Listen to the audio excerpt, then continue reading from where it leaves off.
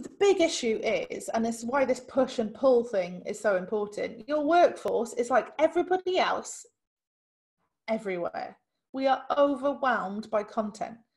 Everywhere around us, there are adverts, TV, social media, culture. It's like everything is singing at us all the time. And particularly when you're in a stressful job or a very busy job and you've got a high, heavy workload, the last thing you want is more information. It's you want the least amount of information you can possibly get whilst still being able to do your job.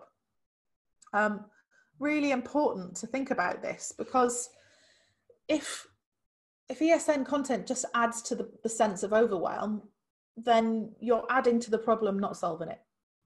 Here's why most stuff fails on ESNs.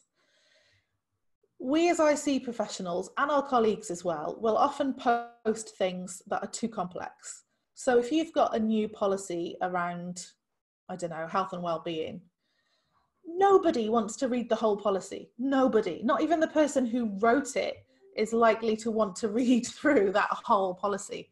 And we often just post it up there because it's, we've done it, that's fine. Here's the document. It's too complex, there's too much going on there. Often we post things that are irrelevant. So like something that's meant for only a few individuals in the organization is posted up to everybody, and people see it as just, more irrelevant stuff that I don't need to know about. A lot of the time it's too time consuming. I just don't have the time to read all of this stuff or to consume it all.